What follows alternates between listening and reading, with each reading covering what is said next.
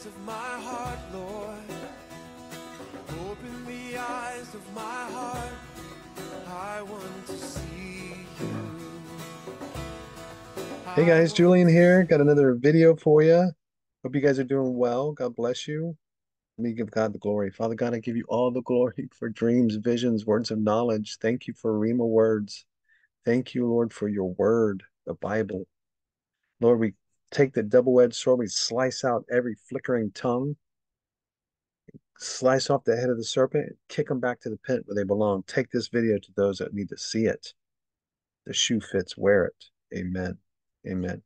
Guys, God bless you. I had received two different messages yesterday, and I felt the Lord saying these need to get out there ASAP.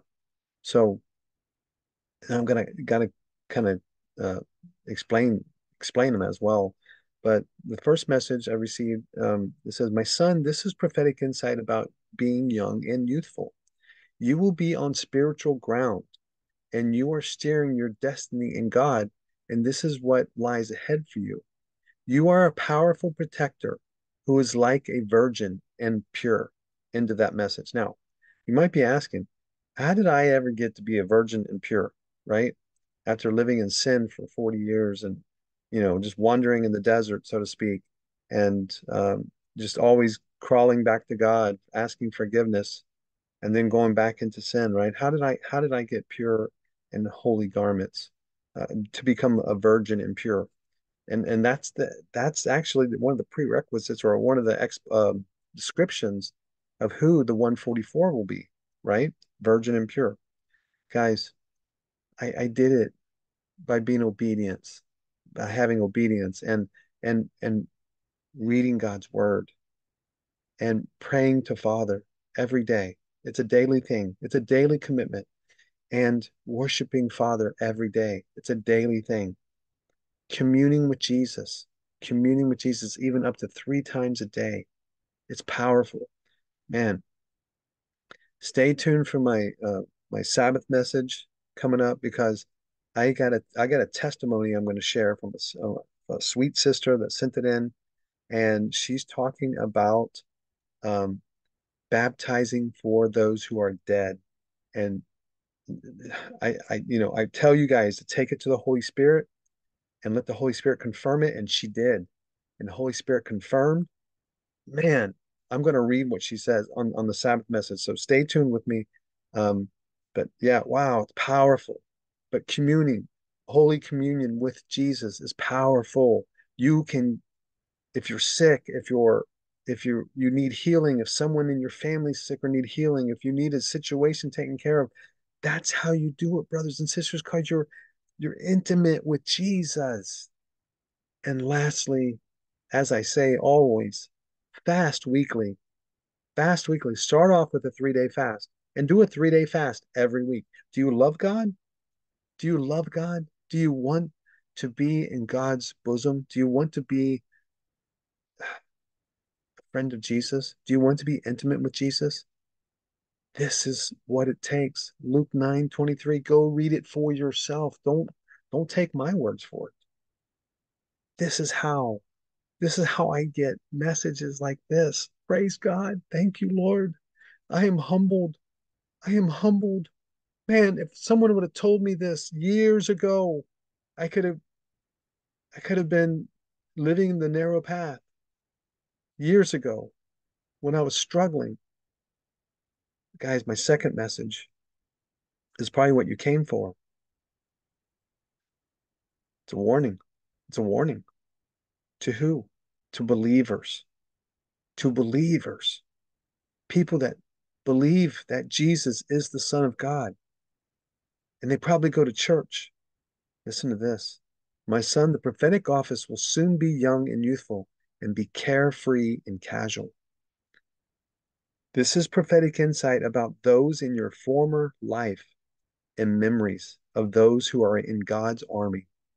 So I'm going to pause right there for the message. So, all those guys, all those people, men and women, brothers and sisters that never knew me before the last probably 2 or 3 years, last 2 years, I'd say, you're off the hook. But those that have known me, um, in my life, this is you. This is talking about you. This is speaking of a group of believers who are causing spiritual warfare. You have righteous, pure, and holy garments, my son, and will soon receive written instructions and orders regarding your assignments.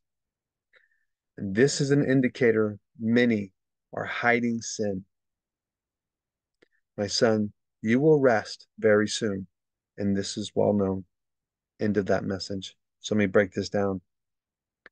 Speaking of a group of believers who are causing spiritual warfare, how are they causing spiritual warfare? This is how you cause spiritual warfare when you're a believer: slander and gossip. And boy, I tell you what, God is not happy with slander or gossip.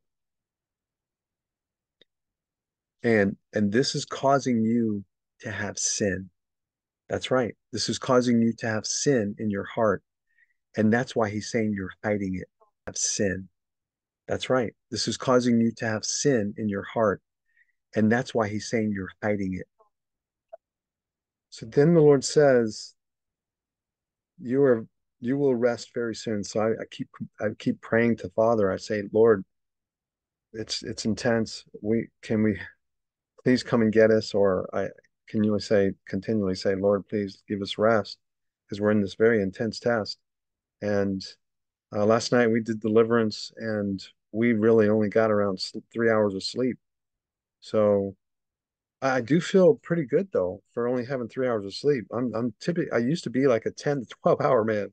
So that's an indicator that God can he can pump you up. But brothers and sisters, those that are from my former life that know me, apparently you're grumbling and complaining maybe, or slandering and gossip. And the Lord knows everything that you say, sees everything that you do. It's all recorded in your Lamb's Book of Life. It's all recorded. I just want to encourage you to search your heart out, examine your heart for anything that you might have said or done, and repent, confess your sins. Hey, God bless you guys, and hope to see you very soon. Take care.